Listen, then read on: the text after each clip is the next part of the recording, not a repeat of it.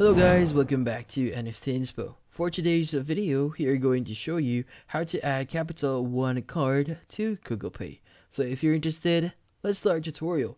So if you have a Capital One card that you want to add to your Google Pay, this one is actually pretty easy. You just need to follow the following step. So to begin is by launching your Google Wallet application on your device. Now at the bottom menu, select Add to Wallet, and once there, tap on Payment Card. Any cards previously stored in your Google account will be displayed. To include a new credit or debit card, tap the new credit or debit card there, and you can either utilize this device camera to capture the card details or choose the manual entry option by selecting or enter details manually. Now after entering the card details, tap on Save and Continue, and at the bottom, now take a moment and read the understand the issuer terms, and then proceed to tap Accept.